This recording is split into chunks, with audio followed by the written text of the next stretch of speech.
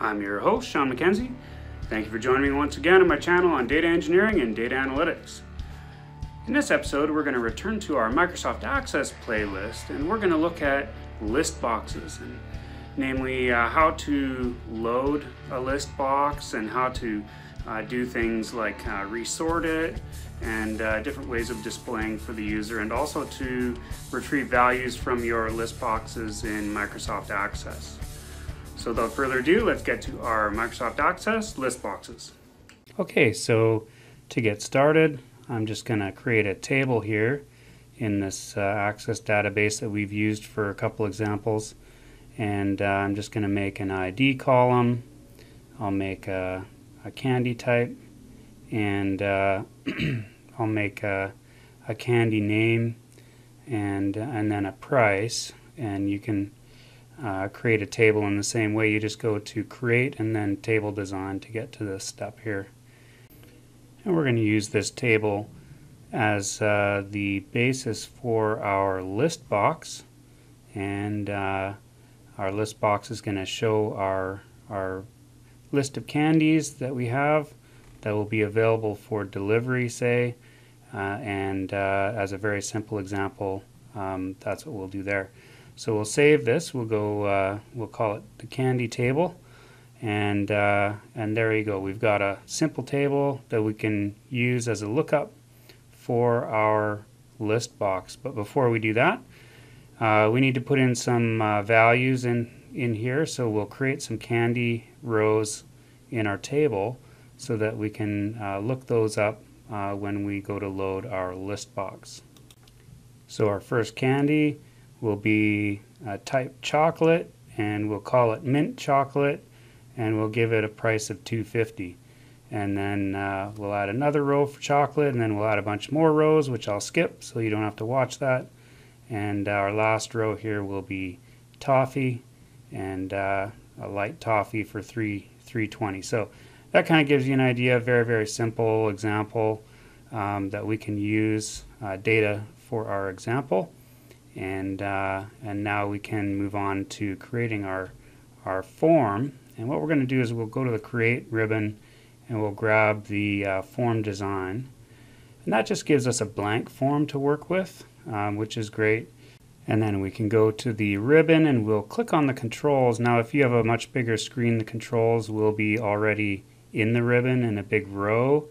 But in mine it's a drop down because I've got a very small one. So you'll select the list box from there, and then the wizard might pop up, but just click cancel on the wizard because you don't need that. You can learn how to do this, craft these by hand, and if you learn how to do that, they will be much better and you'll get much more use out of them because you'll know how to use them in a much more flexible way than the wizard. So what we'll do first is we resize our list box. So now we've just got a blank list box there, and we can go to our other tab, and we're going to rename it to LBX Candy, just so that we know that that's a list box, and we'll call it Candy. And then we'll go to the row source on the Data tab, and we're just going to double click on our candy there. Then we can click Close, as that was the table that we just created for our example.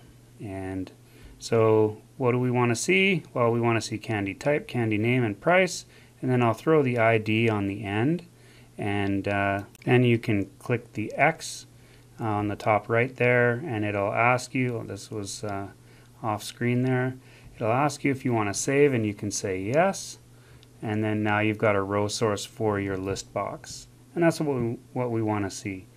So as you can see, it's got a bound column of 1 still, and if I just open it to look at it right now in form view, all it has is the first row, which is not very helpful for us. And so we need to go and do some configuration. And so in order to make some changes, we can go over to our property sheet again, make sure that your list box is highlighted on the form when you go to properties. We'll change that bound column to 4 because that's the column that's going to return a value whenever we look at this list box, and we're going to change the column count to 4. And then we can go ahead and add our own column widths.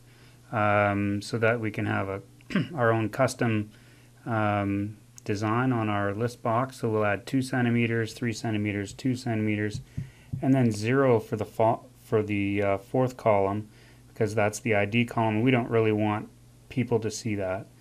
And then we'll choose column heads is equal to yes, and so that'll display the column heads at the top of our list box so it looks nice when people are choosing from it.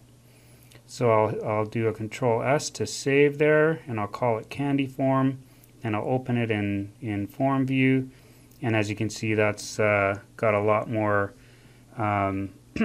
information in there than when we first opened it, because now we've got our type, we've got our candy name, and our price, and of course the ID is hidden as the fourth column, which we can query if we use our Control G and go to the immediate window.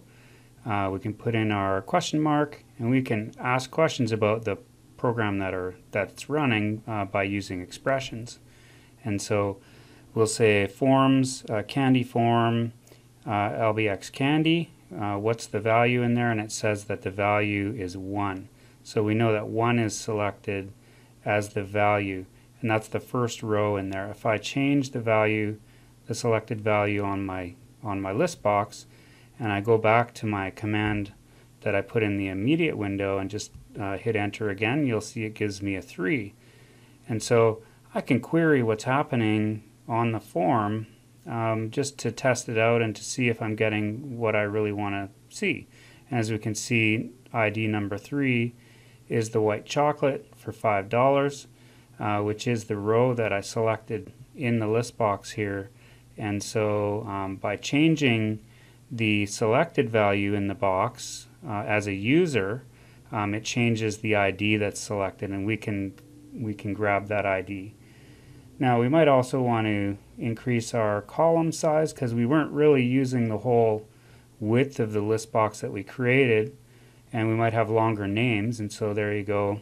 Now you can see that the candy name column is a bit wider, and we might also want to move the list box around, maybe make it a bit longer, and things like that. So now if I look, there's no scroller on the right hand side, so if you have a small number of items, you might want to just increase the height of the list box. And also we might want to change the headers, and to do that, because you'll notice that the header says candy type with no space in it, it says candy name with no space, so that's not really that nice for users to look at.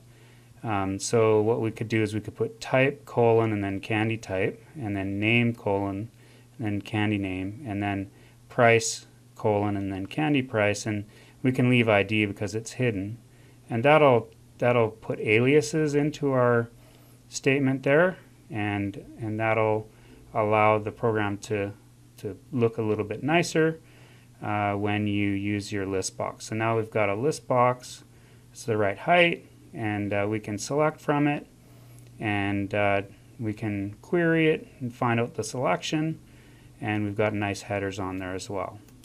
So now imagine that we wanted to bind our list box to, say, a table of orders. So we could create a very simple order table with just a few fields in it, and we could say the order ID is an auto number, then the candy ID is a number, because that's going to come from our list box, and then say we have the delivery day or delivery date and deliver to, say. So we'll make that one a date time, and then we'll say deliver to, and that'll be somebody's name, just as an example. And so you can sort of see the list box being used in action by doing that. So we'll make our primary key as our auto number for the order ID, and then we'll call this candy order, and then that'll give us a table that we can sort of bind to.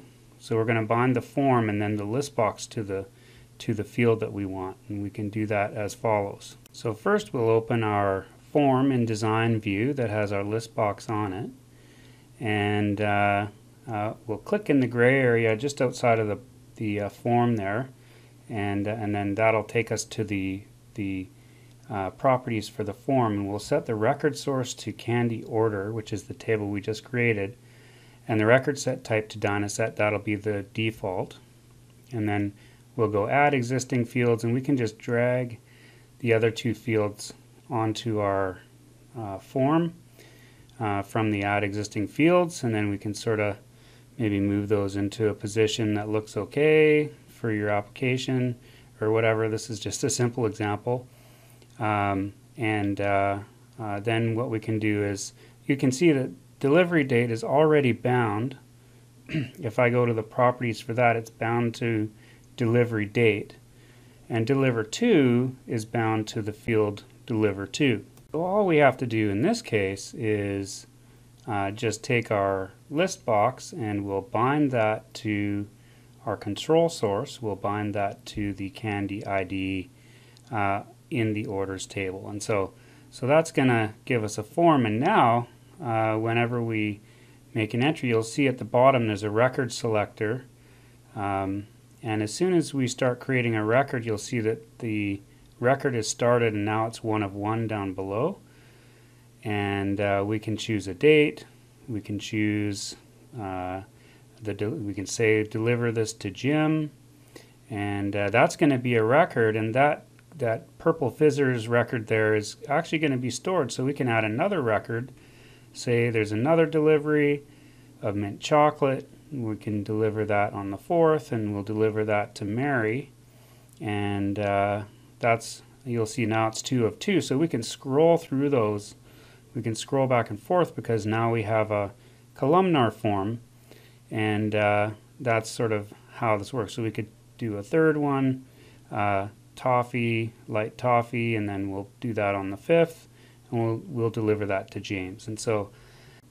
And there you can see how the list box is bound to the table. And that is how you do single select list boxes in Microsoft Access. Stay tuned for multi-select list boxes in an upcoming episode.